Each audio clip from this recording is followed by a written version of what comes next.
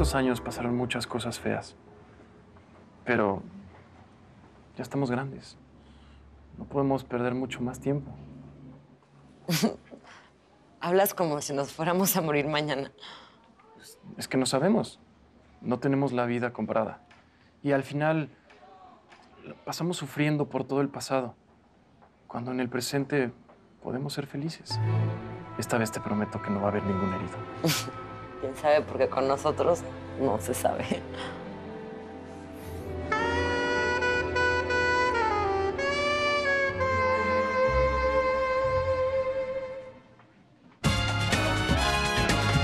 No.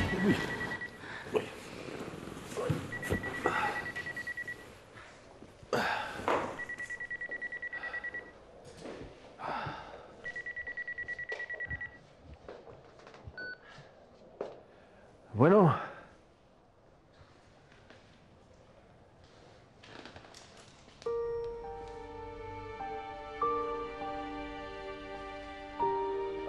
¿Hace cuánto fue?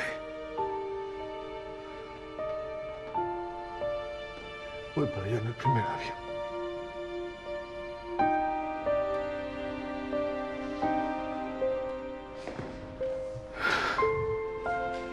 José, ¿qué pasó? Mi mamá, Sarita. Mi mamá falleció. Ay, José.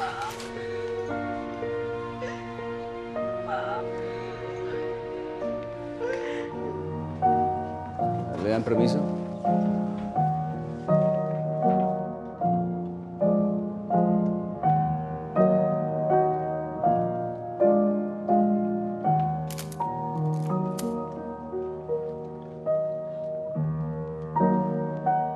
Mi madre, doña Margarita, con ese ejemplo maravilloso de su alegría, de su don de gentes y de esa inmensa humildad con que me crió y me enseñó a aprender a ser persona. ¿Cuál mensajeras de mi cariño?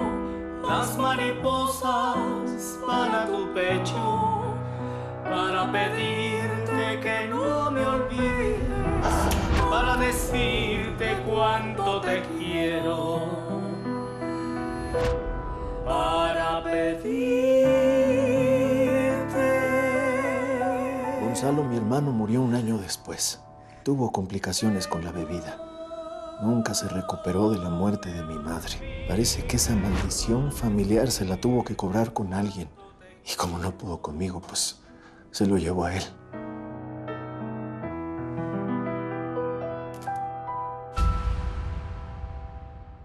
Estoy intentando dar con un contacto en la Procuraduría para que encuentre a Frank. No hables con nadie, Lira. Tiene Emiliano. Frank volvió para recuperar su dinero y está utilizando a su hijo para hacerlo. Bueno, entonces, ¿qué hacemos? Voy a tener otra cita con él y le voy a regresar todo su dinero. Pero necesito que me ayuden. Necesito que comprueben que Emiliano quedó libre. ¿Y estás dispuesta a sacrificarte por él?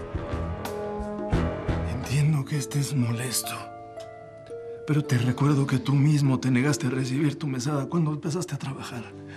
A tu hermana le he seguido dando dinero y me parece que esta casa vive de eso, ¿no? Además, no porque tenga otra familia. Ustedes han dejado de ser mis hijos nunca. En Miami cada uno tiene su cuarto para que puedan ir cuando ustedes quieran. Y yo de verdad no me vine a pelear contigo. Yo vine a invitarte a mi homenaje que me van a hacer en Miami. Ahí están las invitaciones por si quieres ir. Claro. Cuando se trata solamente de ti, ¿no? De José José. ¿De qué me estás hablando si yo traté de ayudarte todo el tiempo que pude? Tú fuiste quien tomó la decisión y te fuiste a otra izquierda. ¿Qué querías? ¿Que me esperara 10 años entonces? No, que me tuvieras confianza. Eso es lo que yo quería. Tú sabes que los tiempos no son los mismos. Que la industria del disco... ¿Sabes qué, papá? Tengo muchas cosas que hacer. Aún así, te deseo mucha suerte en Miami.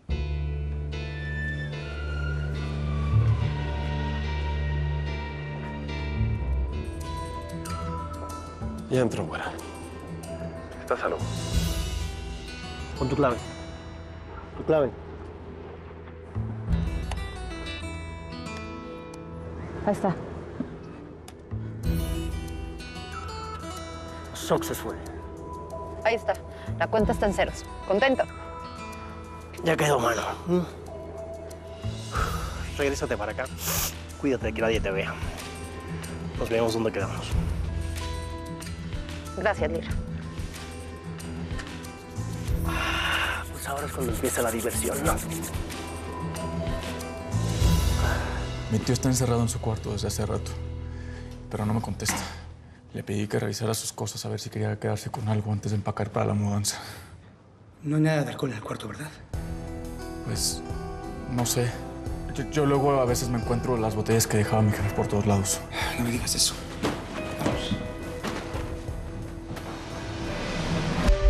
Estos tubitos son una maravilla, mano.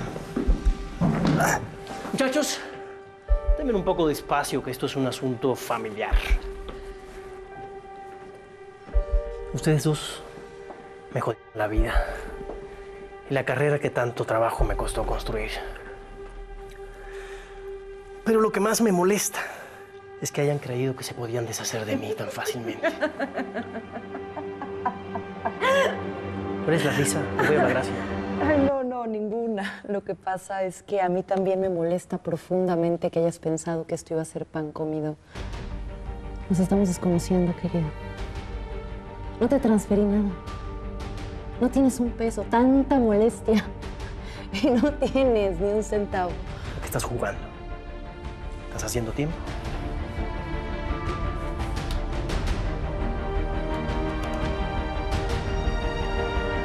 ¡Ah! ¿Qué hiciste, eh? ¿Qué hiciste? Ándale, dispárame. Yo sabía que iba a morir viniendo aquí. Pero si me voy a morir, va a ser riéndome en tu jeta. Bueno, vamos a reírnos un poco. A ver, la risa. ¡Ja, ja, ja! ¡Ja, ja, ja! Padre, tienes una llamada telefónica. Por favor, contesta. Es Sarita, quiero hablar contigo. Mira, compadre, te voy a dejar el teléfono aquí en la puerta, ¿va?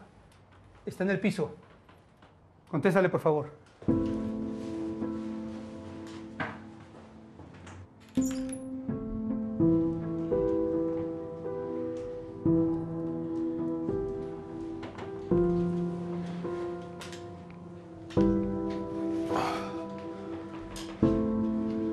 Sarita.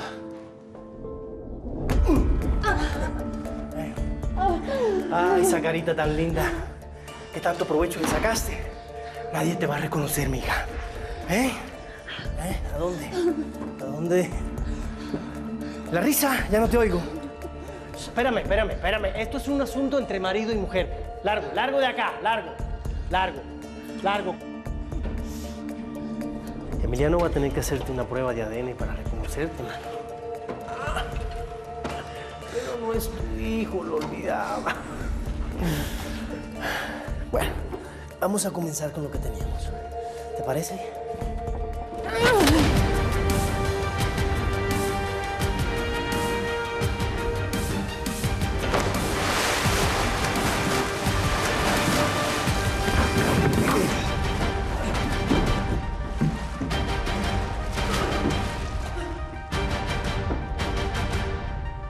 Baja el arma. Baja el arma despacio. Tu jefe está muerto. Yo que ustedes me largaba de aquí.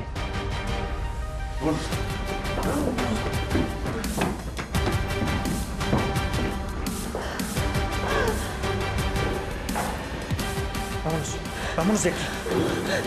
Vámonos de aquí. Levántate. Este viaje ha sido muy difícil.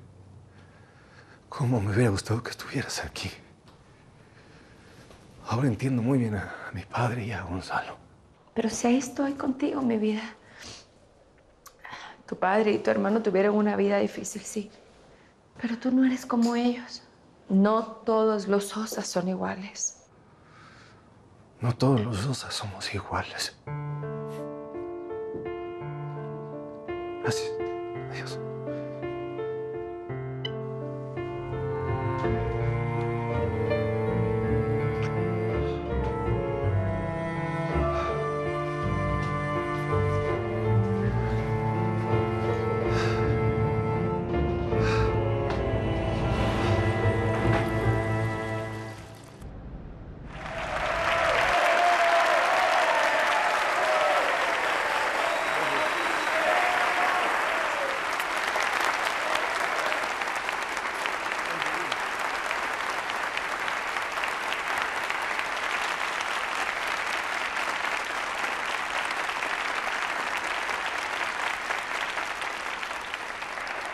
Muchas gracias.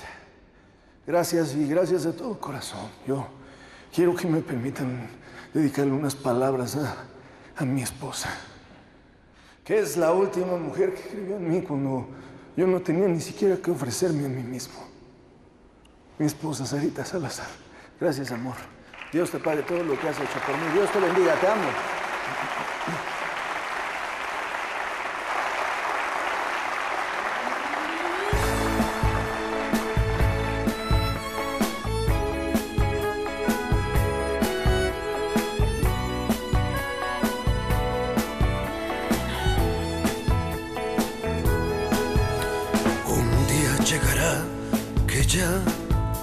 De tanto ir y venir rodando, el cuerpo me dirá que no, que pare, que ya está cansado. Un día llegará, quizás, que tenga que pagar muy caro por no saber decir que no al ansia de llegar más alto. Seré quien todo lo dio por triunfar, dejando su vida pasar, hecha pedazos. Seré un sueño que sí se cumplió, un potro al que nadie domó. Solo los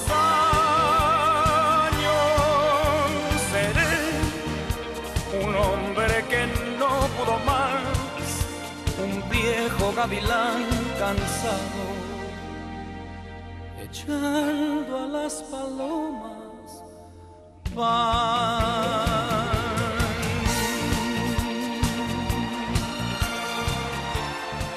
Yo me perdono a mí mismo por todas mis faltas, por toda mi ignorancia y por todo lo que ha contribuido a tener que enfrentar mis equivocaciones.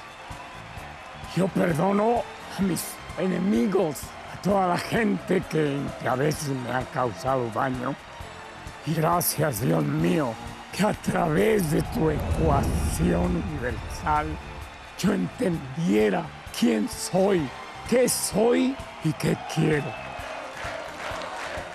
Amigos queridos, fue así como logré comprobar que es mi estrechísima relación con todos ustedes. Gracias, mi gente maravillosa, por ser mi familia. Seré un hombre que no pudo más, un viejo gavilán cansado, echando a las palomas pan.